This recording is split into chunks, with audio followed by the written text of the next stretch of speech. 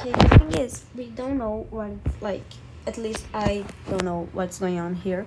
At first, we have like this thing that brings the attention, but then we have a lot of other elements, secondary elements that makes the whole composition confusing.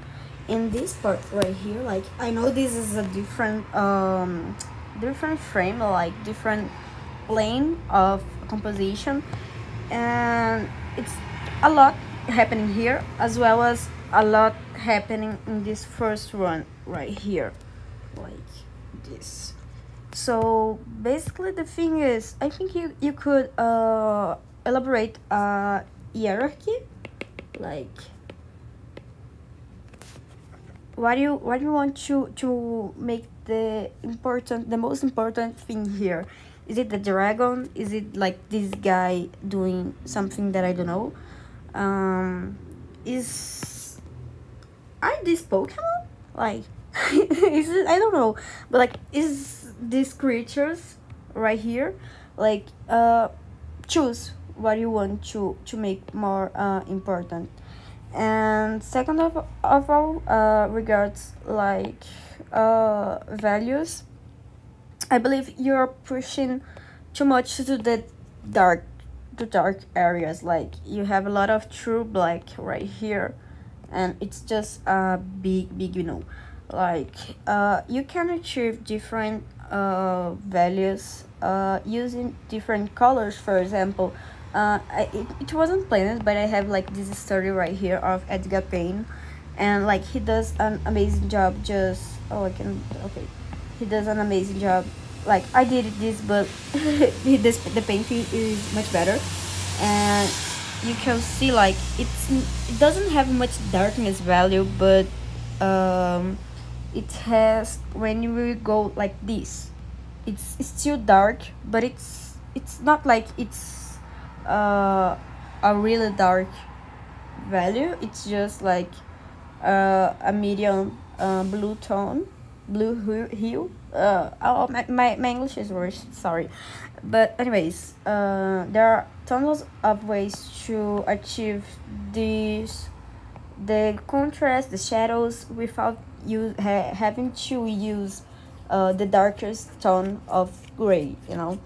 So something I recommend is to just select what you're going to like make more important, make it more secondary, and what is not like very useful. For example, I would just bring this guy more closer to the camera lens, like he's here, and he would be darkest, but he would still be blurry, so like it's clear, not the main thing to focus on. And the dragon, I would put it like in the middle right here, and like here, unless no, yeah, it still would be something like here, like yeah, good. And I would make this less detailed and less contrast, like it has a really dark tone, and then we have like a bright one. Sometimes when we have like this distance, I always a mess. When we have like this distance right here, things tend to be more diffuse, like blurry. Like we would have this range of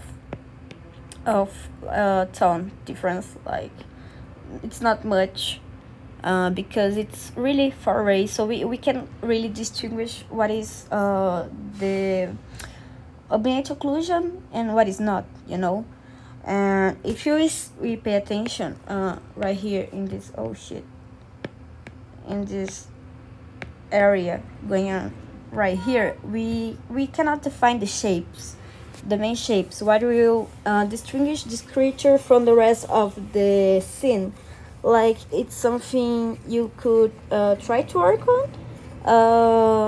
Meanwhile, here we have a very distinguished thing from the rest of this part, but when we analyze itself, it's not much defined. Like I don't know what the fuck is this. This looks like a creature, like a kitty with many tails. And obviously, this is a human being, but like, is he this important? I think there are these are things you could pay attention to.